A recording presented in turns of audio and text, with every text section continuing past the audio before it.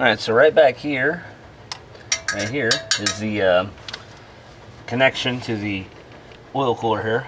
So that's the first thing I want to do is get that off. I'm hoping it's going to be a 7/16, kind of like everything else.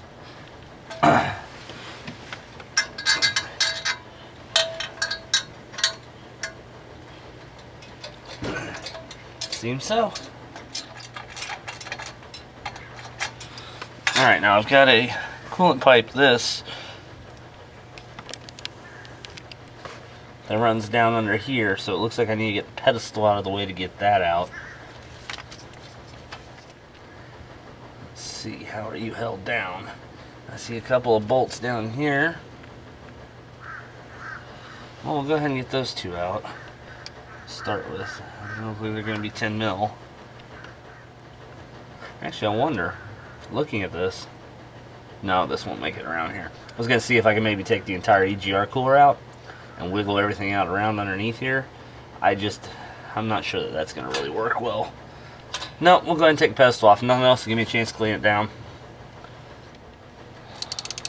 There's one bolt straight down here, one over here.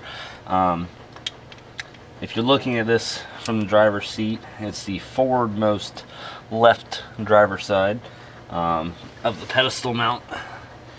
It's got two bolts that come down and hold it here.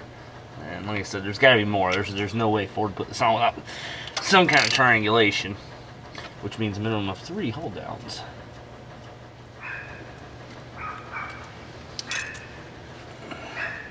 I feel like there should be a bolt somewhere here in the back. I'm going to take our oil drain pipe out, set it off to the side for right now.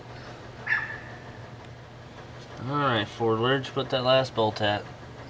I got sun coming right in from the side here, so it's likely it's right in my face and I just can't see it. I can feel this coming down. If you feel underneath, near where the cooler is, aha! I found it. Straight down where your hose is for the going to the EGR cooler. There's a bolt that's slightly too tight. Is there a second one there? It feels like it goes back. And, yep, I can feel a second bolt down there as well. It's right at where the EGR cooler pipe, the metal part of it, the coolant pipe curves in.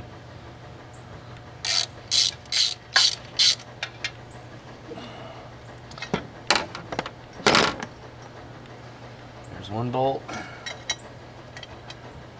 So we got 4 bolts that holds the pedestal down in place. And they're all toward the front of the pedestal. It's an interesting way to set it up forward. And it wiggles out to the side. Make sure, yeah, comes right through there. Alright. I got some crap in here. I'll definitely want to clean this. Maybe powder coat it while I've got it out. See how froggy I'm feeling. Right now I'm just going to set her off to the side. And now you see we can get to our hose right here real easily. What the hell kind of clamps are these? What in the hell kind of clamp is that? It's not even a clamp, it's just a band. Well, I'm beginning to think the previous owner gave me a line of shit when he said the EGR cooler had been changed out on this. I am beginning to feel that way. Alright, well, everything's loose here. Oh, do I want to cut that? Should I just go ahead and cut that? I'm thinking I'm just going to cut that. I'm looking around to make sure that I'm not going to drop coolant down inside the valve. Oh, excuse me. Make sure I'm not going to drop any coolant down inside anything. It doesn't look like it. I'm going to stuff a rag. I got plenty of room. I'll put a rag up underneath there to try to catch some of that. And I think I'm just going to cut that hose. If nothing else, that'll let me pull it out and take a better look at how the hell it's a band clamp of some kind, but I'm not feeling any method of removal there. This might just be a stretch it till it breaks type deal. Cut it out of there. Let's see. Alright, so let me go grab a rag. Alright, let's get this stuffed up underneath here. Try to catch as much of anything.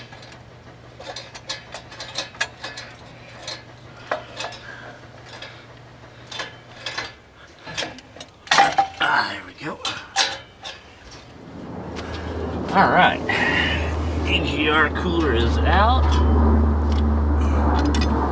There's my high pop. I've had no problem with oil pressure so far, so I'm not going to go in there and do anything with it. The truck cranks right up for me. There's no real hesitation or anything like that. Probably will get a new set of intake gaskets. I'm just going to kind of wiggle my wiring harness a bit out the way. Just going to get up under here.